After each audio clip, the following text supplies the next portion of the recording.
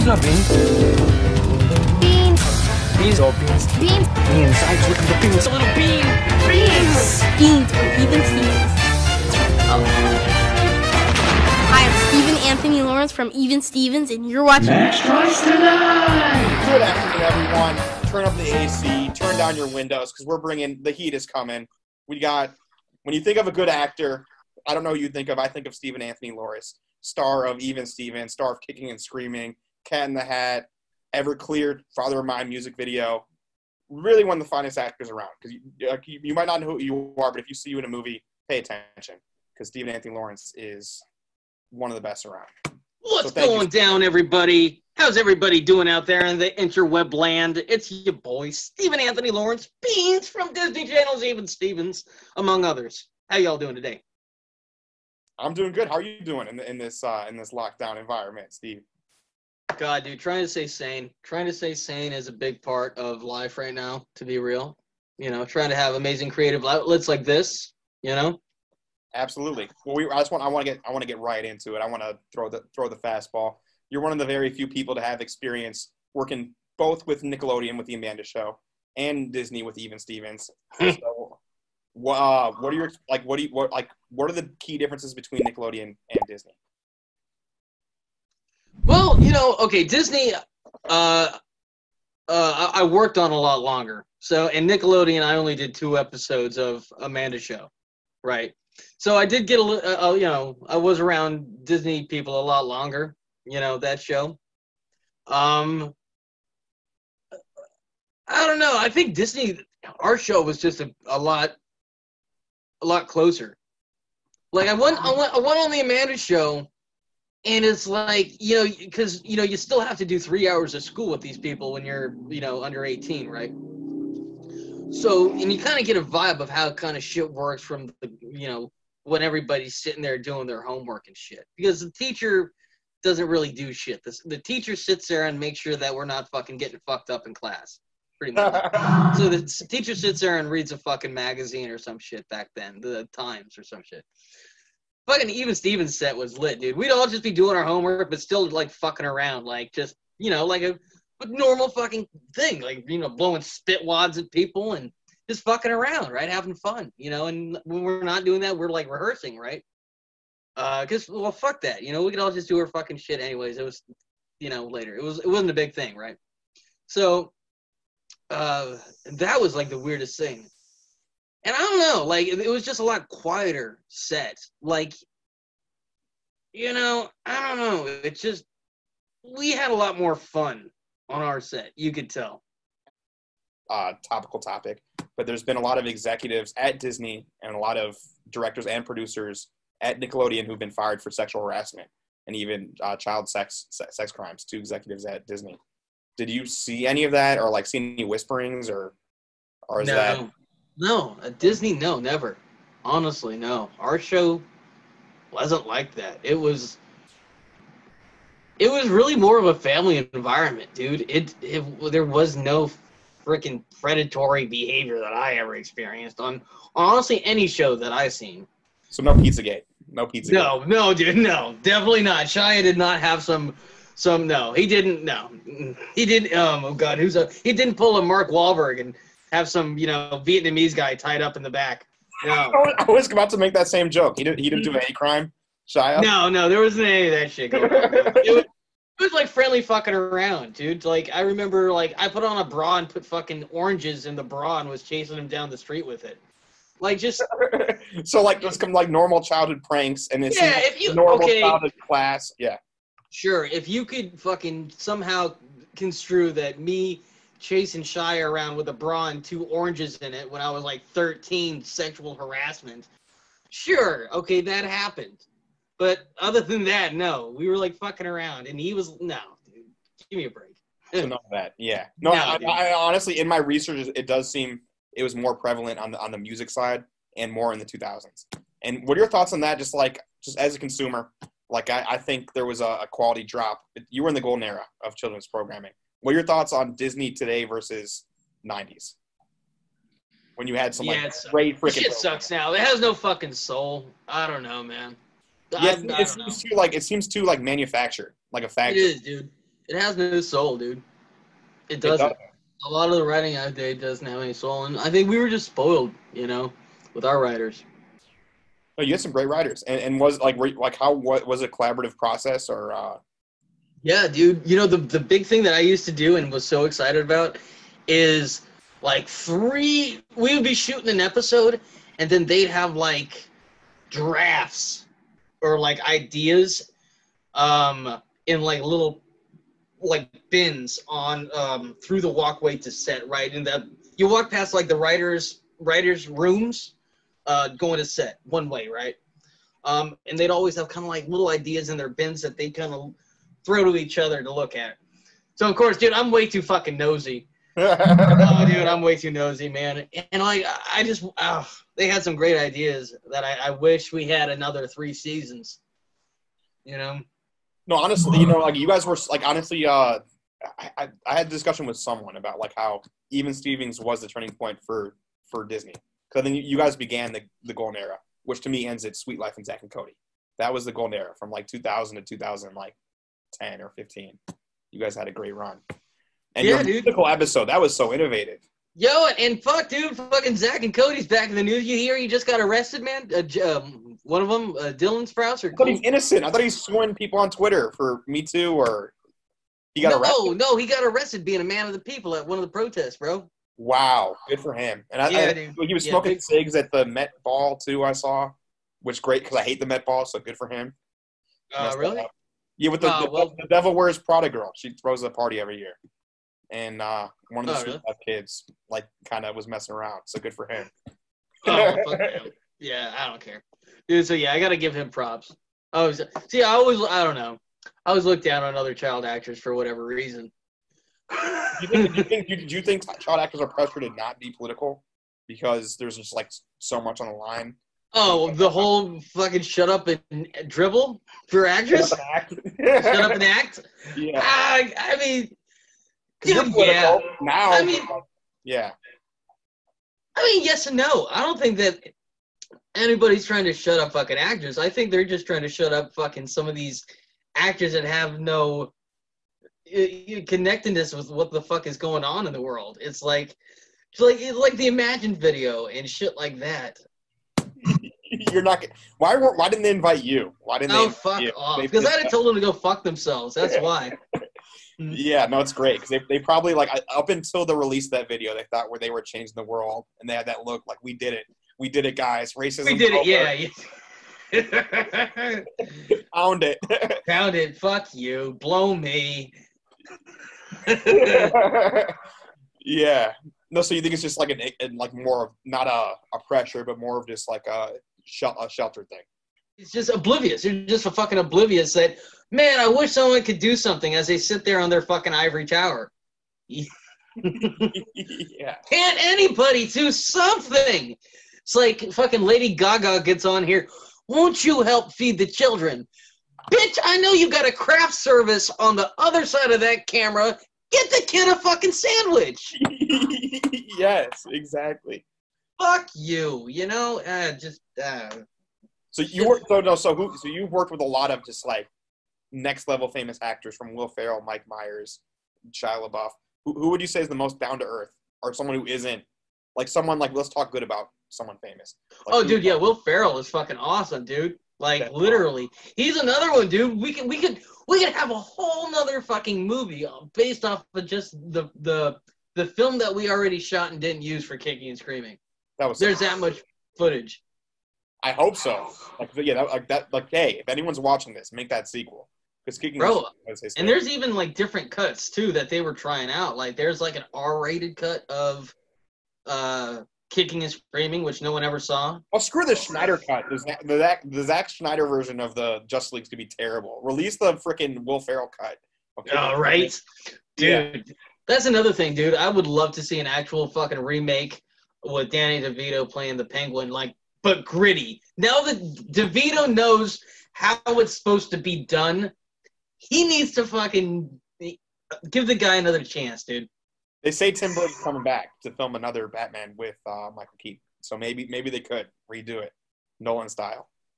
I don't know about Burton doing it. Me neither. What happened to Burton? Because he's a Disney guy.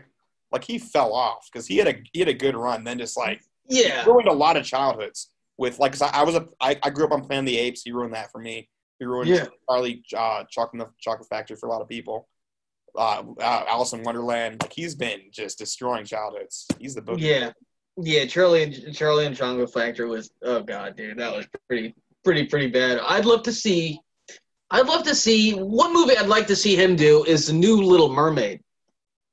Ooh, yeah, I guess you're right. That could be interesting. That would be twisted. That would be interesting. But not the 1990 Little Mermaid. I want the 1863 Little Mermaid. Yeah, the parable. Yeah, the parable where the fucking, you know, she turns to sand and dust. Yeah. So who's your favorite director that's worked or of all time? Either way. Okay, well, that I've worked with, I got to go with Fred Savage. Got to go with Fred Savage. Me and him growing up in the same town. No way, really? Yeah, shout out to Fred Savage. That's awesome. What a great writer, director, producer, everything. So shout out to Fred Savage. Big time, like, actor's director. You know what I mean by that? Yeah. Very much an actor's director. Wonder Years. Oh. I'm doing all times. Just because, you know, he's done it before, so he knows how to speak actor. You wouldn't believe how many directors don't know how to speak actor and will just fucking give you a fucking line rating. Oh my god, dude. Shit still drives me nuts. What else is going on, dude? One thing that I know you're a political guy too, and I wanted to talk about this with you. Why the fuck isn't, you know, the one where the story where Russia paid the Taliban to kill U.S. troops getting more fucking story? Like, one thing I will say about the news in general, and you'll probably agree with me, is like the news is like 2 years behind. There'll be a story in 2 years from now. Like Bill Cosby, that was 2004 when he settled a case, admitting that he was giving drugs to women, but they took him 10 years to report it. So if the Russia hit story is true, well, the news will be really excited like 2 to 4 years from now. Is my personal opinion. I mean, if it's not true, they'll move on to the next thing. So how is that? Has to be the biggest impeachable offense. If he freaking knew about that and that he imposed no sanctions at all, like we can even argue he's been pretty favorable to Russia in recent months. You know? Yeah, sort of. But like this would be a very bad story. But my thing with Trump though too is like there's been so many times through the last 4 years where I'm like, oh, this is it. This is it. He said that one thing or he did that one action. It's over. Fucking Teflon Don, man. But that's happened like I'd say at least 30 times. And so I'm just saying like we gotta wait to verify that news story because right now it is anonymous reporting. But you would think it'd be a big deal if Russia was paying hits on our soldiers. Yeah, dude. To be real, I don't see the 2020 election going well for Biden. Really? So you're predicting a Trump win? I do. Are you predicting a Beans win? I will have to accept the nomination. If the people want the beans, I will have to accept the nomination. We want the beans, and I will say, if you just stay at your apartment and do nothing, you'd be better than like the last 50 presidents, next 45 presidents. I mean, shit. I mean, you do got a point. You got a point there. Just stay home. Just stay home. I mean, fuck, dude. What the fuck? What fucking Seinfeld was one of the most profitable shows of all time. And what was it about? A fucking show about nothing. A show about nothing. We can have a presidency about nothing. Wait. Why isn't Seinfeld being Me Too'd right now? He started dating his wife when she was 17, and he was like 30. Oh, dude, I know he should. He's another one of these freaking guys. But the media only like that's what scares me. Is like there's so much stuff that's just like open knowledge, and they don't report on it until it's like an opportune time. Ooh. Like Bill Cosby, as I said, that was open knowledge since 2004. But maybe the Jewish they don't want to piss off the Jewish mafia, bro. I mean, it's a common. It's true. Jewish mafia. No, so I'm a Jew, and one thing I want to talk about is I know my community was very upset at you when you became a child star with Even Stevens with the bacon situation. With the bacon. It is true. It is. I've gotten a lot of hate on that. So what exactly happened? Like, so, like, was it an official, like, you got a letter, or did you get a... Yeah, dude, it had a fucking, like, insignia, like a little badge. I was freaked out at first. Because it said Jewish Defense League. Like, it had this fucking badge. I was like, fuck, is this like a warrant or some shit? So Supermensch and I think a few Jewish superheroes were on your door saying, like, hey. And what was the complaint? Because, yeah, for everyone watching... Yeah, so it was Steven was famous on his TV show for eating bacon. eating bacon. If people don't know of this, my agent got the damn letter, and it was kind of like, you got to see this thing. So they sent it to me, like special marked, like, hey, check this one out. It's insane. It's funny as hell. So they were like, yeah, we pretty much to whom it may concern, they didn't even address it to me. They were like, to whom it may concern, we've witnessed Stephen Anthony Lawrence, the actor playing Beans on Disney Channel as Even Stevens, perpetuating religious crimes against humanity. Consider this like a cease and desist order or some fucking shit. God damn it. And what was it? They cited off something really quippy. Live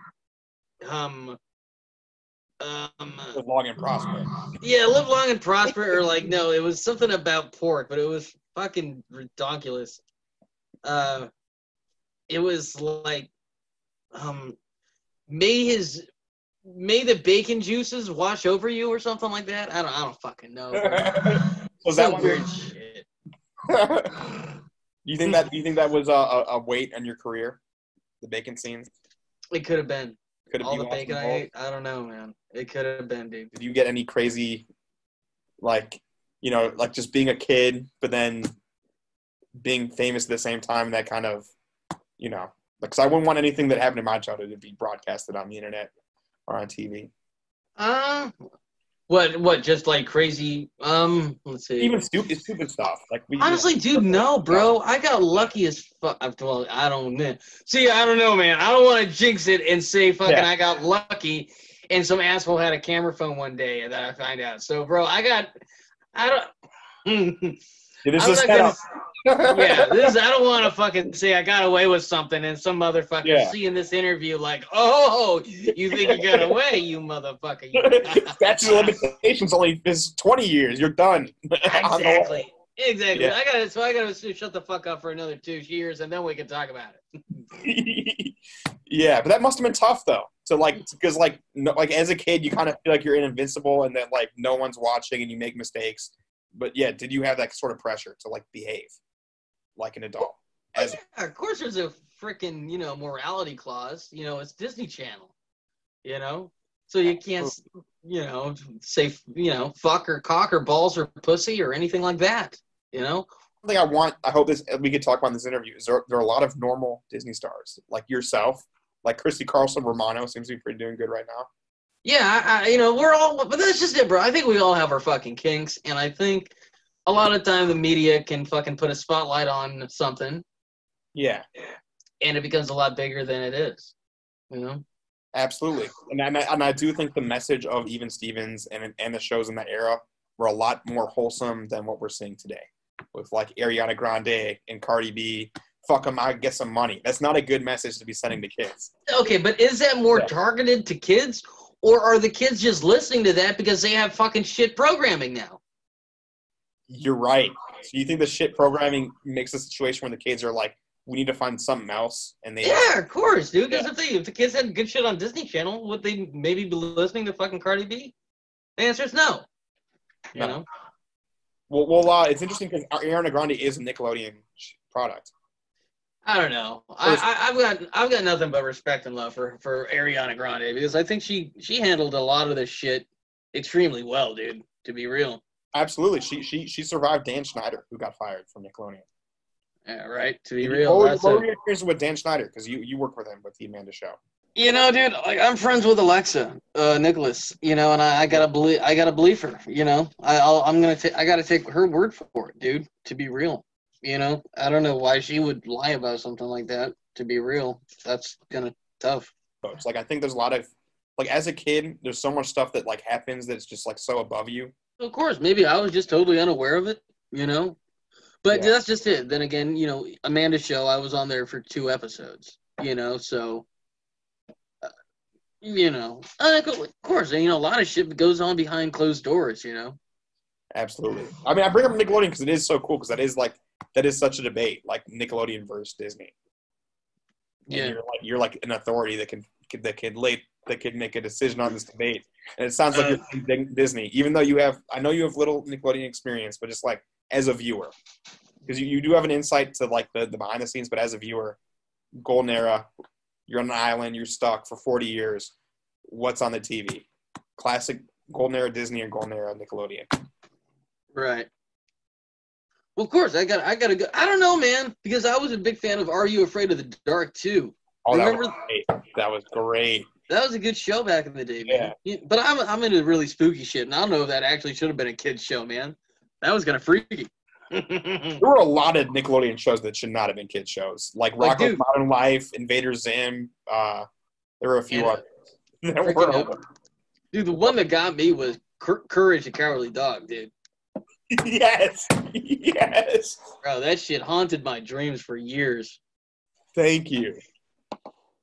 I mean, even it's funny because a lot of people say that your film, Cat in the Hat, haunted people's dreams. When to me, it was The Grinch That Stole Christmas, was the Dr. Seuss adaptation that scares the shit out of me.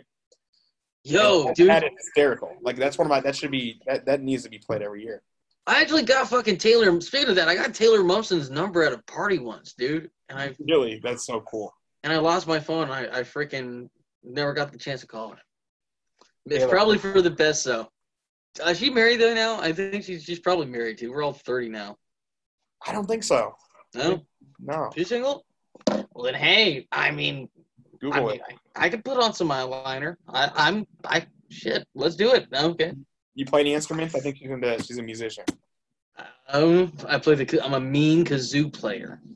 Mean kazoo. It's so crazy we're talking about Disney Nickelodeon because there is so much serious social political stuff going on. Dude, I know it's hard to talk about it. Like we had our Even Stevens 20th year anniversary the other day, and like it's cool, you know, meeting everybody, and it's a big thing. It's our 20th year anniversary, but it's like there's this weird elephant in the room almost, you know. Like, are we gonna make it in 2021? Like this TV show is great. Well, that too. Is there like? Do I need to head for the hills? Do I need to like get into the bunker? And right, dude. What do you think the direction of the entertainment industry is going in? I think a lot of it's going to be a home entertainment. I think home entertainment is going to be the wave of the future, to be real. So Netflix, Hulu, Amazon, Peacock. Yeah, and just direct to video. You know, YouTube. This. I think it's going to be this. You know, you want it, push a button, pay for it, and there you go, dude. Agreed. So, or do you think it's for better or for worse? That it's so like on demand, but also there's no filter. Like, no, man, I think media is just has got to evolve with the times, just like freaking the radio did, like the television did, like movies have done, like the internet did. We just have to evolve with the times, and we can't be stuck. You know. My opinion too is I think that like the last great American comedy was Observe and Report, Seth Rogen, Jody Hill, and I think we've had a bad run of comedies. Do you think comedy is kind of taking a hit because of? I didn't see Observe and Report. Don't. Go watch that. I think it might be on Netflix. Go watch it. Was This Is the End after that though? Because I like This Is the End. I could watch that all day long. I thought it's interesting because I thought This Is the End. The trailer, like when they had a teaser for it, was better than the movie because it was such a great concept. But I thought the execution was pretty lazy and it was too improvised. And like Seth Rogen's got to lay off the weed. Nothing against weed, but like I think there's like a little laziness in like the scripting. I see that. So you think This Is the End was the last good comedy? Well, yeah, that was yeah, dude. I didn't see any. You're fucking right. Come to think of it, dude, I haven't really seen any good comedies lately. And that's what kind of made America, like that's kind of what like gave us a cultural edge is we really developed comedy from Mark Twain to like the vaudeville era, the Marx Brothers, Three Stooges. So like the Harold Ramis era of Stripes and Caddyshack and Animal House, and it's been tough. And I think Judd Apatow's kind of fallen asleep at the wheel because he has so much talent. But like did you see the recent one, the like King of Long Island? No, I haven't seen that. I still got to see that. Corny? Yeah, it's like a made-for-TV special. Dude, everybody liked it, dude. A bunch of people were telling me to watch that. You'll see. It's not bad, but it's like a made-for-TV special on Trauma. Really? On Trauma? Because it was so corny. Like you'll see. Like you'll see everything coming like 10 miles away. Really? We need some Even Stevens. Like we had dude. The one thing I am stoked though, fucking Unsolved Mysteries, bro, just fucking dropped on Netflix today. Really? I'll check it out. I was just fucking checking that out before fucking our interview today, dude. Dude, it's dope. The first episode is really just got me back into it because I was a huge into that shit when I was a kid. Oh, that's how I go to bed every night. Is a YouTube true crime mysteries. Oh, dude, it's awesome. Or conspiracy theories too. That's why I'm talking about Pizzagate earlier. Okay, the one thing I wanted to talk about too, dude, is like why do all these fucking Disney characters wear gloves? And yes. Allegedly they did that because the hands are easier to draw. Well, I don't think that. I think that's bullshit. Number one. What's the truth? What's the real truth? The truth is, all the fucking characters wear gloves, and they were the first fucking theme park to shut down. Remember? Whoa. I think those gloves have a little bit of fucking red on them. Is what I have to say. Isn't there a Disney World in China, too? Isn't there a Disneyland China? There is a Disney, Beijing, yeah. There are rumors that, not that they caused it, but that, like, there were emails exchanged between Amazon and some Netflix executives saying, like, isn't this coronavirus great? Because movie theaters are shut down. Oh, that's pretty messed up. I'm fucking joking, y'all, dude. And some people think me this too. shit. But like it is great for streaming right now because AMC is done. Yeah, I think it's gonna be hard to run a movie theater business, and it already was before coronavirus, but now, wow. Well, before this, they were bitching about showing Universal movies. They weren't gonna show Universal movies. AMC. Well, absolutely. They were upset that they were like releasing it too quickly on demand. Yeah. So they were going to protest not showing Universal movies. Good luck doing that now, AMC. Were you on Movie? You remember Movie Pass? That was so funny. What a scam. Oh, dude, no, I never did it, but everybody was telling me to do it. It was awesome. It was a stock scam. Is they gave out a product for way too cheap, just so the stock price can go up, and they lost a bunch of money, and now it's over. Oh wow, that's pretty amazing. No, I had it. It was great. They were losing money, so they were paying the movie theaters full price. But you were paying a monthly price of $10 a month. And so if you saw 2 movies, the company, Movie Pass, lost money. Right. Yeah. That's amazing. And you could see a movie a day. It was awesome. Because I still miss it. Like, so yeah, what's your preferred way to watch a movie? Do you still miss movie theaters? Are you phone, screen?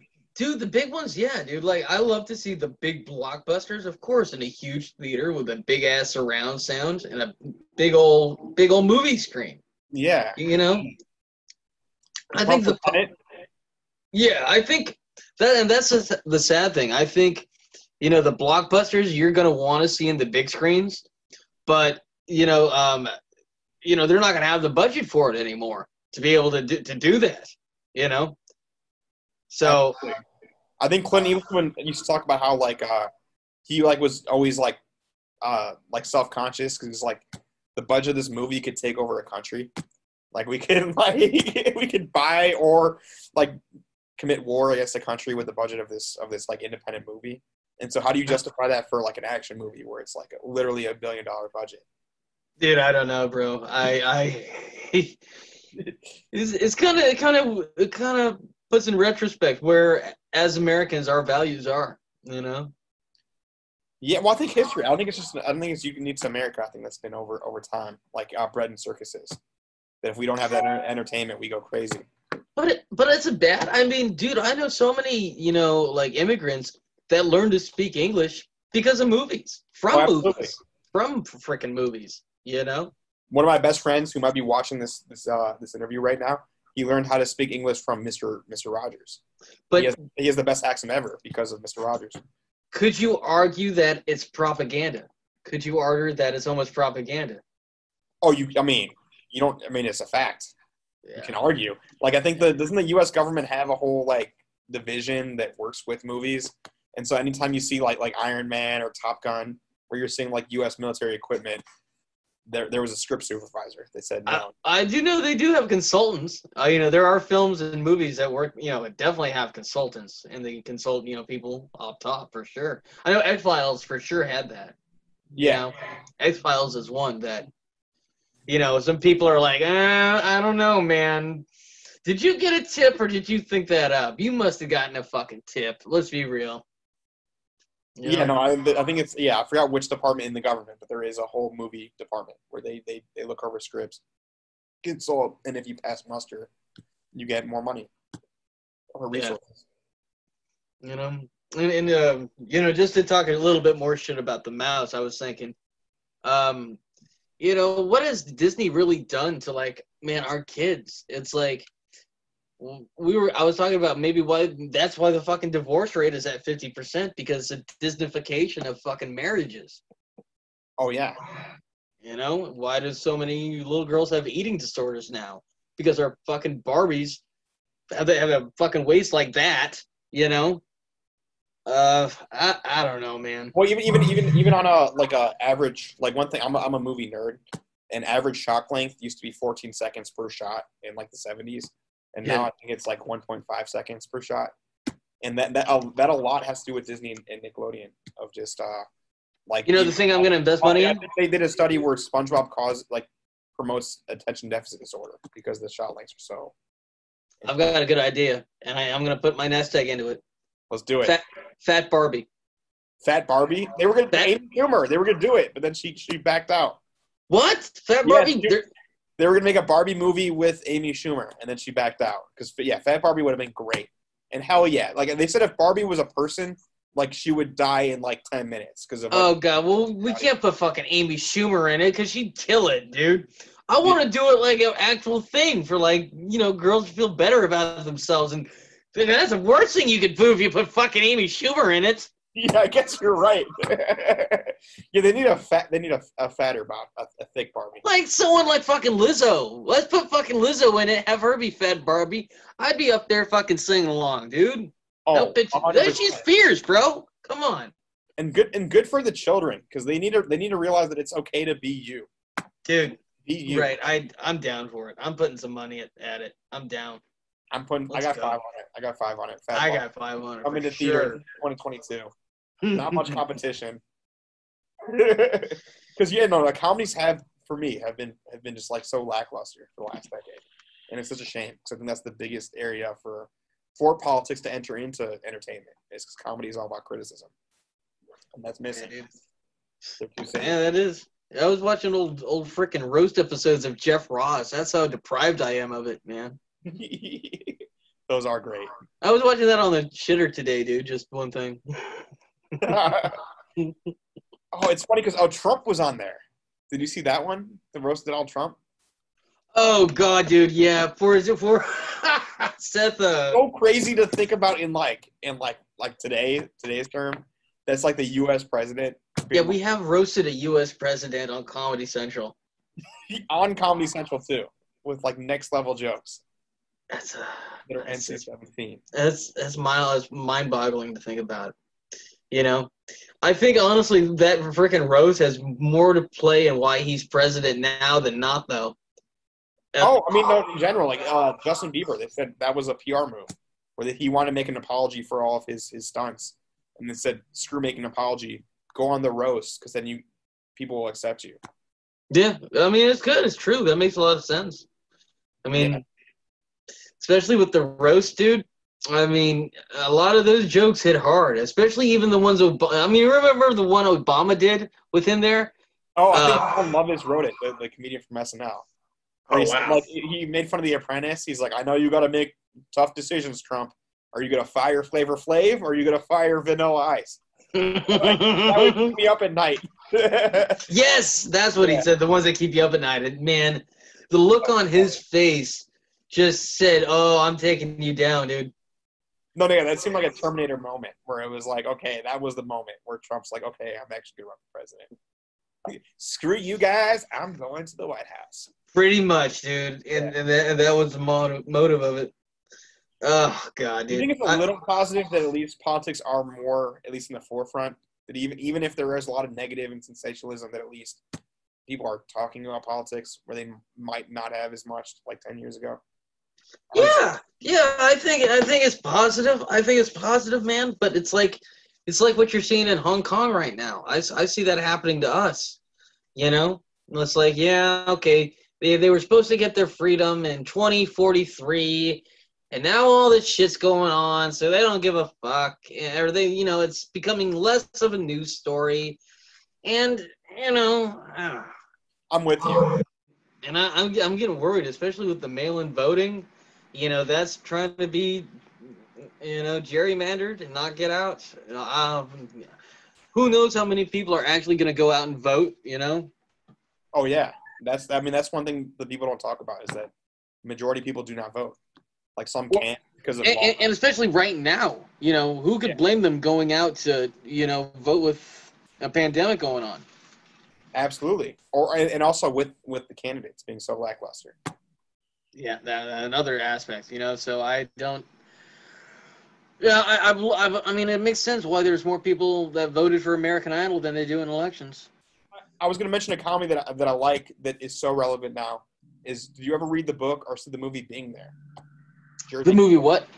Being There, Peter Sellers. No. Give that a watch. It's so relevant. Really? Yeah, it's about a guy that has developmental issues, and he randomly kind of walks away into a political career because everyone thinks he's really smart. He's just saying nonsense, and they think he's just being a philosophical genius. Great book and movie. So pretty much Rain Man becomes president or something? Even worse. Pee Wee Herman becomes president. Oh, God. Which might happen. Dude, fucking, you know, a friend of mine, who was it, my old manager or friggin' publicist or something, was driving me around in, like, the hills. And, like, freaking, he drove me by this one house. He's like, guess whose house that is? And in the stained glass in the house, in the window, it has a big old stained glass window. It's a big old stained picture of freaking Pee Wee Herman.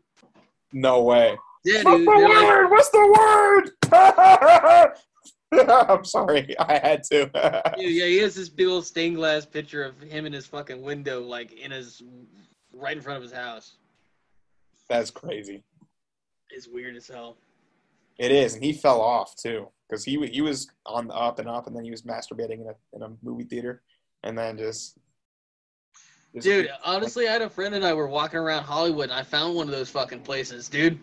Dude, I'm gonna tell you a funny story, bro. This is a true fucking story.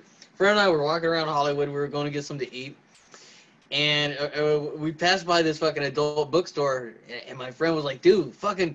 He's one of those fucking Pee Wee Herman places. I'm like, nah, dude.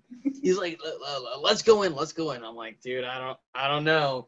So like, we're about to fucking go in, and this freaking drag queen in a wheelchair bumps into me with this big old wig and goes, "Do you have any poppers?"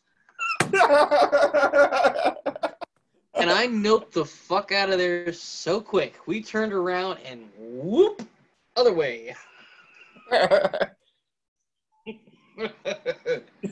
Thank you so much, Steven. Everyone, follow him on Facebook, on Instagram. Check out Kicking and Screaming. Rewatch Even Stevens, Cat in the Hat, Father of Mine, Everclear music video. Classic, one of the best songs ever. And no, thank you so much. We got to do this again. Definitely, buddy. Definitely. Till next time. Thank you.